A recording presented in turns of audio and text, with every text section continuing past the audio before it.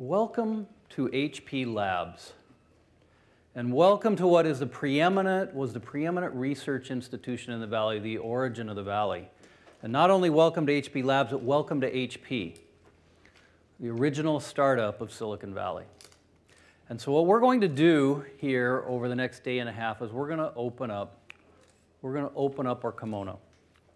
And we're going to invite you in, and we're going to show you things we haven't shown to people in many, many years. Now, you're not going to see everything. You know, we will keep a few secrets of some of our longer-term technologies that we have, but you're going to see a very good glimpse into how we look at the future. Now, HP Labs has been around 50 years. We celebrate the 50th anniversary. That's why we're obviously gathered here today. And this is a research institution that's created many of the great inventions that have fueled this company. Everything from light-emitting diodes, you know, that we actually, you know, depend on for a lot of our communications today, to inkjet printing that fueled a revolution in print, to what Wired magazine called the first desktop computer, which also later came with the first touch, if you ever were in that era and you got a chance to see what touch was like in the very primitive days. So a lot of the core technologies that are in parts of the Valley today and that were used to really grow HP were created right here in the labs. But more importantly, what we want to do is we want to talk about the future. And we want to talk about what we see for the next 30 years. And so we go on to that venture. What I want you to do is I want you to look, and I want you to think, and I want you to interact. We have labbies all around. There are HP fellows who will be circulating among you. There are researchers among you, and you're going to get the raw research people you're going to get a chance to talk to. These are techies. These are not polished people. They're not marketing people. These are raw techies you'll get a chance to talk to. And as you go through, feel free. Talk about the next 50 in tech. Tweet about it. Tell your story. Now, let's talk about our story and how we look at the future. One of the things I always get asked is, okay, you're in HP Labs. What's the next great thing in tech? What are you the most excited about? And I give them an answer that they don't ever expect. And the reason is the way we look at technology and the way we frame what we do in HP Labs is not by starting with the technology. It's not by starting of, what's the latest process node, memory technology, processor configuration. It's not even by looking at what is IDC's report or Gartner's report or anything else. All of those are pieces that fill in, that we bring in to bear later on. But where it really starts, it starts with people. And it starts with how we look at society, what we see is going on for the next 30 years. The socioeconomic, the demographic, the government changes, and we look at that in that 30-year time horizon, and we use that to frame it. Now, why do we do that? And the reason is what we do is try and frame our research by solving the biggest problems that society faces. Now, we can't address them all, and we're not going to pretend to. But what we can do is take the capabilities, the competencies that we have in HP and the labs, and see how we can bring them to bear in solving these problems. So we start with people. Now I'm going to give you a quick snapshot. You're going to get the 2-minute version of this, of something that goes on all year and then culminates in a grand report out to our executive staff and drives through a lot of our aspects. So you're going to get the quick version of it. And I'm going to highlight 4 things. One, when you look at the next 30 years, what you see is a rapid change in how we live, where you start seeing mass urbanization. Now we have it today. But when we look for the next 30 years, there are going to be profound changes that are going to impact everything about how we interact, how we design products, how we manage precious resources. All of that is going to change fundamentally about how we design products. If you rewind just a little bit, in 1991, there were 10 megacities in the world. A megacity is defined as 10 million people or more. By 2030, there will be 41 megacities, and by the end of our 30-year time frame, you're going to have over 50 megacities. And those megacities are going to be predominantly located outside of the mature markets. In fact, most of them are going to be in China and India, but there's also going to be the rise of cities sitting in Africa as the dark continent starts to be lit up. And those changes are going to affect everything about humanity. And so thinking about what are the solutions we need to bring to bear to address those issues becomes a framing piece for what we do in HP Labs. Second big thing is changing demographics. So today we focus on the millennials, certainly from our marketing standpoint with our product guys. Very heavy focus on the millennials. But when you zoom forward 30 years, there's going to be a profound change in what population looks like.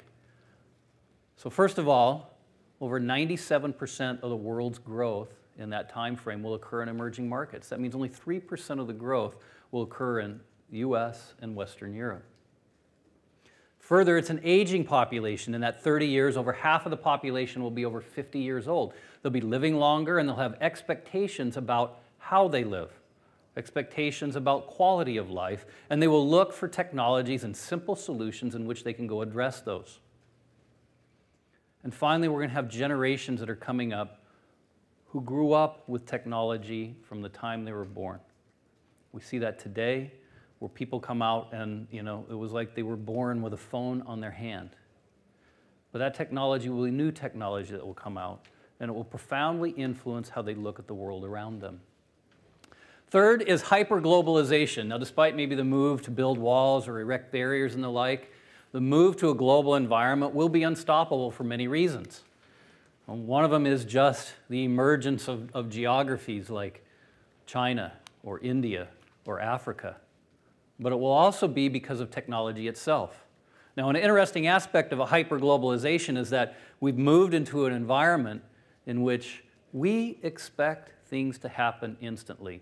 For something that gets created, for it to move internationally at the speed of light. And what does that was the internet. But what I want to share with you today, and you're going to hear more about throughout the day, is that's only the beginning.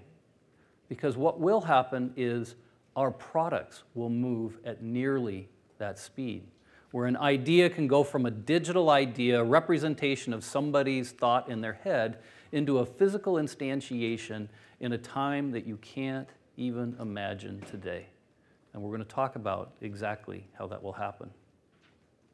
One other piece on globalization is if you look by 2025, over half of the Fortune 500 companies will be located outside of the United States.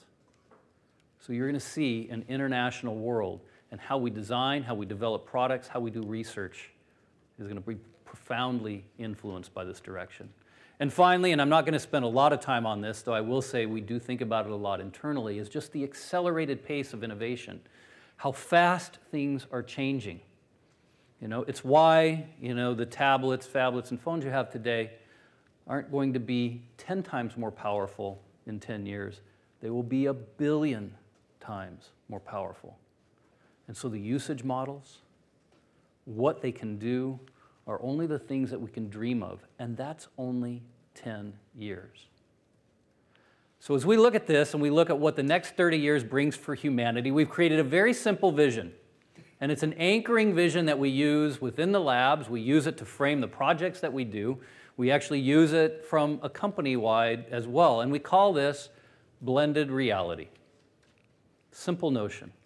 It's the people, places, and things. It's us. It's humanity. How it interacts with our digital reality. How we compute, how we communicate, how we analyze. And when it can occur in a virtuous reinforcing cycle, it disappears into the background and becomes an additive positive effect on our lives. You see it in everything around us. You see it in medical today when the technology attaches to the body to monitor physical aspects of you, to make alerts and to make changes that can turn around and affect your health. You see it out in agriculture with the tractor that's going through the field that you just look like is a simple tractor in the field, but is networked, that can look at entire images, that can analyze the soil, that can take actions based on what it sees real time and turn back around and change the amount of nutrients in the right place at the right time. It is when the technology disappears into the background to solve human needs. That's blended reality.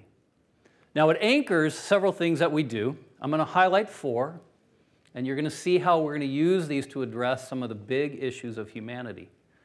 But the 4 I want to talk about are 1, 3D transformation. Now that sounds like a funny, quirky name, but I'm hoping by the end of tomorrow or today, you'll get a good idea of how profound this change will be. So it's a simple idea.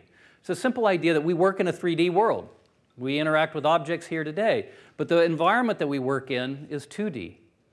So what we believe in is a vision in which what you can do is take physical objects, you can scan them in, you can edit, change, colorize, personalize, make it yours in a 3D environment where you can manipulate it, and with a push of a button, it comes back out as a real, physical, instantiated product at the end, operating in that full 3D. And what that will do is enable the next industrial revolution and what I will call digital manufacturing. Now, I'll leave you a footnote on that because we're going to come back and we're going to talk about exactly what that means here in a couple panels. But it will be revolutionary. It will change how we work in cities. It will change all aspects of humanity. I'll come back and talk about that. Second big one here is Internet of All Things. Now, we all know what IoT is, right? In fact, at HP, we have one of the largest deployments of IoT, but you would never think about it that way. And the reason is, it is printers. Printers are things. They actually are almost all of them now connected to the internet. And you probably didn't know, but there's a big data engine sitting behind them. There's actually an if this, then that engine sitting there. And there's a whole set of heuristics that go around how you can manage that independently. It's how we deliver services like Instant Ink. That will happen, and we do believe that is a reality upon us today. But the vision that we're driving to is the internet of all things. Every object that does not, even objects that do not have technology in them today. The table, the chair, the piece of paper, the plastic part. Where every one of those can be uniquely tagged and identified and can be associated with an internet service. And think about the profound changes that will have on humanity. Everything in manufacturing from supply chains will change. Everything from security of how I track a part will change. The opportunities here are endless, and we'll talk about that here a little bit later, about the internet of all things. Third, microfluidics. Now, admittedly, that's a pretty techie item, but let me put it in context. What we have really at HP Labs, what we have at HP, is a really unique microfluidic engine and microelectronic machine. Now today it gets employed in printers. Inkjet printers are essentially a complex MEMS machine that has the ability to move in very precise ways fluids. But if you take that same technology and you can apply it in a whole variety of reasons, you can solve some unique problems in the world today, in particular in healthcare, where you can move from a world where systems are centralized, where doing tests is very expensive and slow, into a world of mobile diagnostics, where things happen very cheaply, that the power of it is put into the hands of the individual. And that's what we mean by microfluidics, is transforming industries with new technology. And finally, I use hypermobility, and that is moving from the world of those glass slabs, those tablets, phablets, and phones that we stare at on average 137 times a day, into a world in which it comes on body, in which it is part of us. Now maybe that comes in form of the simple wearable today, but eventually it'll come in terms of things like attached to your body, on your body, in your body. When suddenly the compute becomes part of the ambient environment, and mobile becomes merely a way of life as it disappears into the background.